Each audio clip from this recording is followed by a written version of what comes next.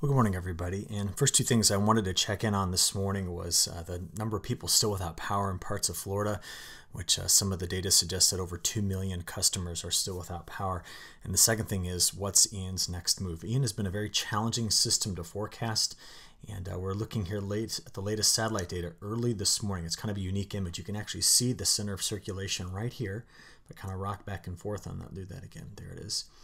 And the main convective bands are out ahead of it. And look at the shadow from this really tall cirrus shield here. It's just kind of amazing to be able to see that. So we need to see where Hurricane Ian is going. It is back up to a hurricane. We'll take a look at those maximum winds in just a few seconds here, but I wanted to show you what we're expecting midday today.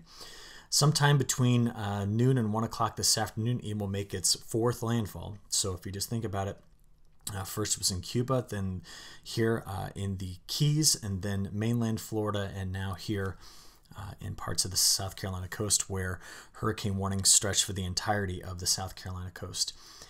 What we're expecting is 4 to 7 feet of storm surge as the winds probably in that 80 to 85 mile an hour range do make landfall here. And at the same time, while that's going on, we do have high pressure stretch across the Great Lakes and stretching right down here through parts of the Mississippi Valley. But there's a low that has now emerged in parts of Wyoming and Montana. I'll show you how much rain this one's going to produce in a few moments as well. But let's just keep going with Hurricane Ian, get the latest updates.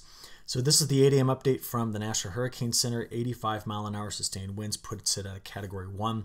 You can see where they have the hurricane warnings and expected to just move across North Carolina, kind of stall out and produce some very heavy rainfall across parts of the Carolinas as it hits the Appalachian Mountains. Just made a quick kind of view here of how much rain we're expecting over there on the left. Widespread 3 to 5 inches of rain is going to be highly probable, and then right here where the hurricane makes landfall, we could see over 7 inches of rain in places. On the right-hand side, we have the European model's forecast for maximum wind gusts. And so you still see here a large area of wind speeds that could be in that 50 to 60 mile an hour range as Ian slowly decays, moving over toward the Appalachian Mountains. So a flood threat and a wind threat in parts of North Carolina and South Carolina, getting up to Virginia. And the issue here is that given the stage of crops, this could really test the stand quality of a lot of different crops grown in this particular area. So let's go ahead and have a look at those two features, the hurricane and the system that's coming through parts of Wyoming and Montana today with the high-res NAM model. So we get up here right around noon to 1 o'clock when we expect the landfall. And at that same time, you'll see that this upper-level system here is really struggling to get organized and move out onto the plains. It's just going to kind of sit there and spin as Ian through the day on Saturday spreads its rains possibly as far north as parts of Ohio, getting into Pennsylvania, but it'll pretty quickly move through parts of the Carolinas. So this 3 to 5 inches of rain we're talking about is going to come in about a 12 to 24 hour time period once Ian makes landfall. Now, the interesting thing about this, and we talked about it in last night's in-depth forecast, is the position of this high is really starving this system for moisture, which means as it attempts to pop out onto the plains, it will likely have very limited ability to produce a lot of rainfall. While Ian is, of course, still continuing to soak parts of the Mid-Atlantic into the Northeast once we get out here until Sunday. So we just look broadly at how much rainfall is expected over the next 7 days from the WPC data this morning, and we continue to see that there will be relatively wide open planting windows across a broad section of the mid part of this country. Not planting, harvesting windows. It's been a long week following this hurricane. Harvest windows in this area. But just to take a look at how this is going to unfold over that longer term, let's go look at the latest European data. So we have seen through Saturday and getting into Sunday. Now, while this system is kind of still here on Sunday morning, there is a deeper low that's going to come into parts of the Hudson Bay, and that's going to help pull this system out, especially when this high pressure cell moves over New England. So here we are Sunday afternoon and evening, working our way into Monday morning, afternoon, and evening. And now you see that deeper low. So this high pressure cell comes in, helps to push Ian out. The front will be draped right in through here by Monday, but again, we're not looking at much precipitation out of this. Widely scattered at best early next week, and that front tries to move here and through the through the Great Lakes. Now, while that's occurring, there's going to be a pretty good pull on moisture that's going to come through the Four Corners states. And my next kind of big event I'm watching is this high pressure cell right here. You see its position next Thursday morning slides it through parts of Saskatchewan and Manitoba, and then this will drop that high pressure cell down into the upper Midwest, northern plains, and eventually in the Midwest by next Friday.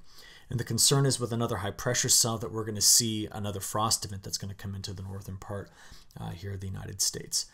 But that gets us out there about a week. If we just look at the next 2 weeks combined, we're not seeing a lot of precipitation across the country other than Ian, the low that's currently over Wyoming and Montana today, tomorrow, and then the pull of moisture that's coming through the Four Corner states. You notice that there's a lot of areas here that may be completely dry, but most locations will likely see just limited chances of precipitation.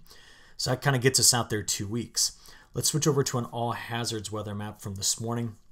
You can still see we have the frost advisories out there. They did extend all the way to parts of Maine, but since the sun has come up and the temperatures have risen, they've taken those off. So what we've got here is tropical storm warnings across much of North Carolina and South Carolina. And then we have on the backside of this, stretching from Virginia all the way down to Georgia, these are wind advisories. Along the coast in North Carolina, there is the hurricane warning, and we do have flood watches underneath all of this. But talking about that frost over the next 7 days, so this was this morning, okay, same for here. This is this next event coming in next Thursday, Friday, Saturday. That's what we're watching here carefully. So this is how your temperatures are going to evolve over the next 7 days. Here's today's highs. As we play this forward into Saturday, there's our upper level low over Wyoming, Montana. Here's the cloud cover over Ian, keeping things cool there. And in the middle, we've got warmer conditions and warmth building across the west as well. Into Sunday, and now to Monday and Tuesday of next week. So we get this rebound in temperatures across a broad section here of the U.S., while cloud cover and rain-soaked soil keeps this area cooler, and the moisture coming into the Four Corners states keeps it cooler. But what I'm watching is next Wednesday, here it is, into Thursday. That's the big push of colder air where these overnight lows could get down there touching that 32-degree mark or even cooler. And even at this point, October the 6th, this would still be an early frost event, even though we've already seen frost in Iowa, Illinois, Indiana, and points north of there with these last couple of systems.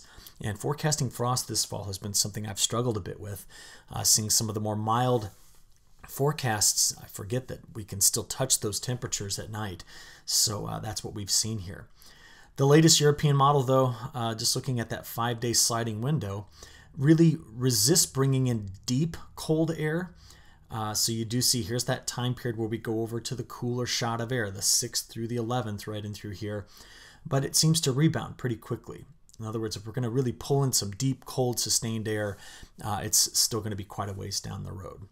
And that's what we're talking about in today's report. I provide the latest updates on the September precipitation ranks and give a discussion about those and the temperature ranks as well. And we also have a discussion about the new long-range European model. I did that in the in-depth forecast last night. Very consistent here in its performance with what we're expecting for the second half of October into November. And finally, we do provide some context here on the forecast for South America for the next 45 days. And in last night's in-depth report, we also discussed the drought issues going on in Argentina. So I just wanted to pack that all in today's report so you get a chance to read it over the weekend. And we'll talk to you again on Monday. Thank you.